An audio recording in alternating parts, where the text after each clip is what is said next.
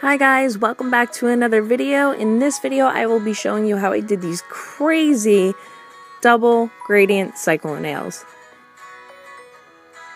As always, I started out with a white base coat to make my gradient pop. As for the colors, I went with light blue, a tealish color, and a dark blue. And I sponged that on until I was happy with it, and then I put my first layer of top coat on.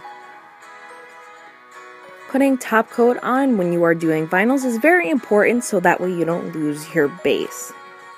As you can see here, I had a bit of trouble getting the vinyl off because it was so sticky, but I got it on and I applied dark blue, teal, and then the light blue, and this is how you get the effect of the double gradient.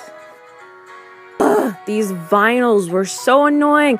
I think in 5 total places it broke apart as I was doing this. It was very annoying, but I eventually got it off, and once I got my nail cleaned up, I sealed it in with a good layer of top coat.